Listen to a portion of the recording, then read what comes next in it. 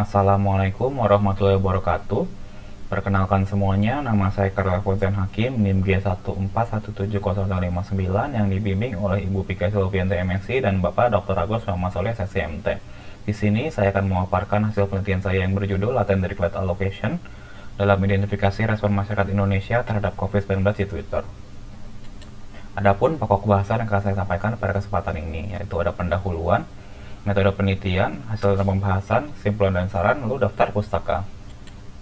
Jadi, apa yang latar belakangi saya untuk melakukan penelitian ini? Seperti yang kita ketahui bahwa Covid-19 merupakan penyakit yang meresahkan warga Indonesia. Terlebih dari itu, pada tanggal 23 November 2020, kasus Covid-19 di Indonesia menembus angka 500.000. Oleh karena itu, pemerintah perlu memahami masyarakat Indonesia untuk mendapatkan solusi, kritik, dan evaluasi terbaik. Twitter merupakan salah satu media sosial yang cukup populer di Indonesia. Apa yang menarik dari Twitter adalah Twitter ini menampung opini masyarakat Indonesia tentang fenomena yang terjadi. Selain itu, data Twitter juga dapat diakses oleh publik. Oleh karena itu, pada kesempatan ini saya menggunakan data Twitter untuk mengidentifikasi respon masyarakat Indonesia terhadap Covid-19. Namun, data Twitter merupakan big data text yang berukuran sangat besar. Oleh karena itu, diperlukan text mining untuk mengolahnya. Pada penelitian ini, saya menggunakan Certified Random Sampling atau SRS dan Latent Dirichlet Allocation atau LDA. Kenapa saya menggunakan SRS? Karena penelitian ini bertujuan untuk mengidentifikasi perkembangan topik dari waktu ke waktu, sehingga data teks tersebut akan disampling dengan asumsi bahwa data tersebut heterogen antar waktunya. Lalu kenapa saya menggunakan LDA? Karena LDA ini dapat meringkas data teks yang berukuran sangat besar menjadi bentuk kubah laten yang dikenal sebagai topik-topik. Kemudian, topik-topik tersebut akan ditransformasikan ke dalam bentuk deret waktu, sehingga dapat dieksplorasi dan diinterpretasi. Tujuan dari penelitian ini adalah mengidentifikasi topik pembicaraan masyarakat terkait Covid-19 serta perkembangannya, dengan Certified Random Sampling dan Latent Dirichlet Allocation. Berikut merupakan bagian prosedur analisa yang saya gunakan. Yang dimulai dari data. Data yang digunakan merupakan data tweet pada periode 25 November 2020 hingga 5 Februari 2021 dengan keyword COVID, pandemi, dan corona, dan jumlah 1,7 sekian tweet dari 582.000 sekian akun dengan keterangan FUBA sebagai berikut. Setelah itu, data akan dilakukan seleksi. Pada penelitian ini, kriteria seleksi yang digunakan adalah sebagai berikut, yaitu akun yang mengunggah tweet lebih dari 20 kali selama periode yang ditetapkan, dan seluruh tweet tersebut lebih dari 50% mengandung URL, atau lebih dari 50% mengandung hashtag, atau lebih dari 70% mengandung kata FIFA, yang dimana kriteria tersebut ditetapkan berdasarkan observasi terhadap akun-akun yang dipercaya merupakan akun spam, buzzer, bot, dan sebagainya. Kemudian saya juga menghapus akun yang mengandung kata COVID, corona, berita, FM, Ident Times, news, dan humas di username-nya, sehingga didapatkan yang awalnya 1,7 juta sekian tweet dari 520.000 sekian akun menjadi 1,2 juta sekian tweet dari 575.000 sekian akun. Setelah melakukan seleksi, akan dilakukan Certified Random Sampling. Dikarenakan penelitian ini bertujuan untuk mengidentifikasi perkembangan topik dari waktu ke waktu, maka penarikan contoh akan dilakukan berdasarkan serata hari dengan algoritma sebagai berikut. Untuk setiap harinya, dalam tanggal 25 November 2020 hingga 5 Februari 2021, maka akan ditarik contoh dengan menggunakan rumus Lovin, dan kemudian jumlah contoh dari setiap harinya akan dijumlahkan sehingga didapatkan jumlah contoh yaitu 28.144. Namun, penarikan contoh ini belum tentu mewakili seluruh tweet.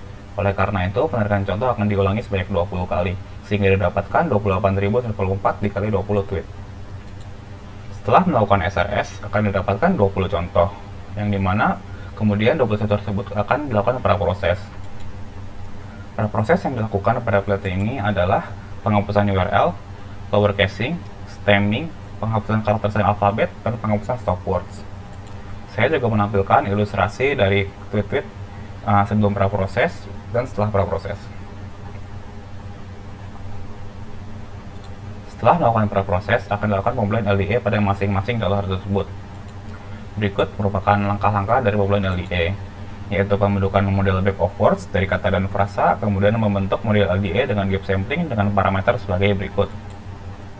Untuk mendapatkan hasil yang lebih luas, maka akan dilakukan dua pembunuhan LDA dengan jumlah topik yang berbeda. Pada pembunuhan pertama, jumlah topik ditentukan berdasarkan maksimal level pertama pada grafik topik coherence pada setiap contohnya. Kemudian pada pembulan kedua digunakan jumlah topik sebanyak 20. Berikut merupakan tabel topik coherence pada pembulan pertama. Pada pembulan pertama, setiap contoh memiliki jumlah topik yang beragam. Contoh-contoh tersebut memiliki jumlah topik dengan kisaran 5 hingga 8 topik. Setelah melakukan pembulan LDA, akan didapatkan sebaran topik dari masing-masing contohnya, yang dimana kemudian akan dilakukan pemilahan topik yang serupa. Berikut merupakan ilustrasi dari pemilihan topik yang serupa. Dimisalkan, dari contoh sampai 20 terdapat topik A sampai N, maka topik A dari seluruh contohnya akan dikumpulkan menjadi satu kelompok. Begitu juga dengan topik B hingga topik ke N. Namun, tidak semua topik yang terbentuk memiliki makna yang relevan. Oleh karena itu, saya mengumpulkan topik secara subjektif yang memiliki makna yang relevan dan terdapat di setiap contoh. Seperti contohnya, topik C yang hanya muncul di contoh kedua dan 3 tidak saya kumpulkan karena hanya muncul di kedua contoh tersebut. Setelah melakukan pemilihan topik serupa, akan didapatkan topik-topik. Berikut adalah hasil dari pemilihan pertama, yang dimana didapatkan 4 buah topik. Yang pertama adalah topik vaksin dengan sebaran kata sebagai berikut. Lalu topik positif atau terkena COVID dengan sebaran kata sebagai berikut. Lalu topik protokol kesehatan dengan sebaran kata sebagai berikut. Dan terakhir topik Indonesia dengan sebaran kata sebagai berikut. Setelah mendapatkan topik-topik tersebut akan ditransformasikan ke dalam bentuk deret waktu. Berikut merupakan grafik dari hasil transformasi pada pembulan pertama. Berdasarkan grafik tersebut, kita dapat melihat bahwa terdapat peak pada tanggal 6 Desember 2020 di topik Indonesia, kemudian terdapat peak pada 13 Januari 2021 di topik vaksin dan protokol kesehatan. Kemudian kita dapat melihat juga topik orang terkena atau positif COVID tidak memiliki fluktuasi yang signifikan. Lalu juga topik orang terkena atau positif COVID nampak memiliki ragam yang besar, diikuti oleh topik vaksin.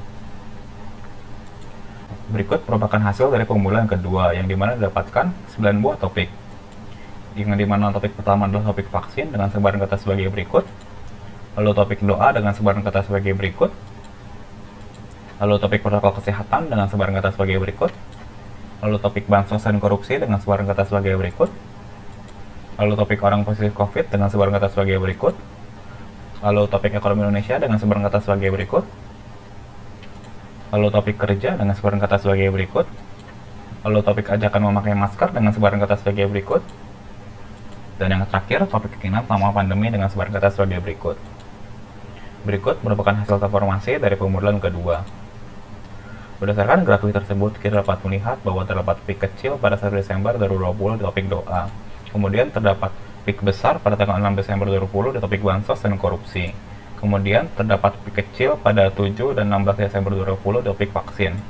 Kemudian kita dapat melihat bahwa pada tanggal 21 Desember 2020 topik doa perlahan naik, kemudian mengalami penurunan sedikit pada 26 Desember 2020, hingga akhirnya memuncak pada 1 Januari 2021.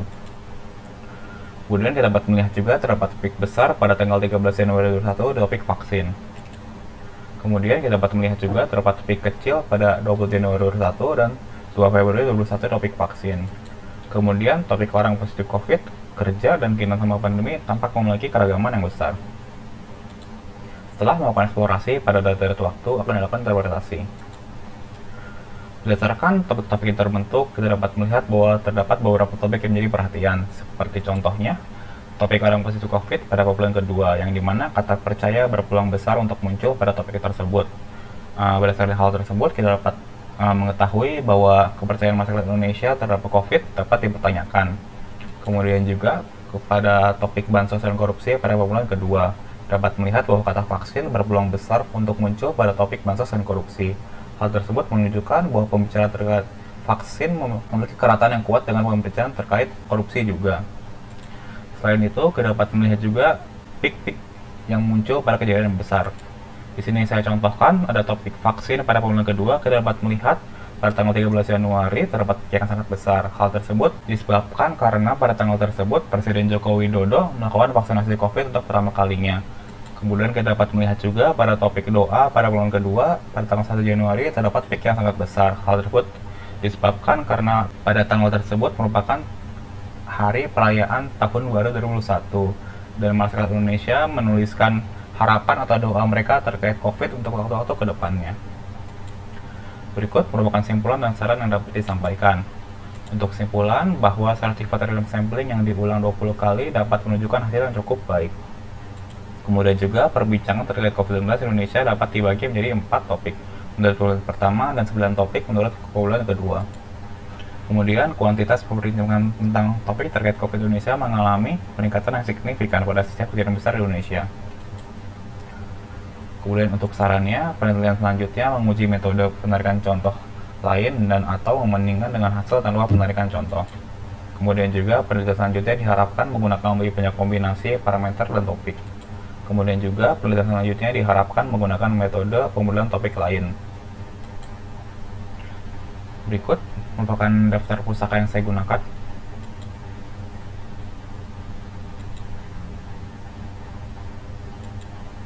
Baik, sekian, terima kasih. Wassalamualaikum warahmatullahi wabarakatuh.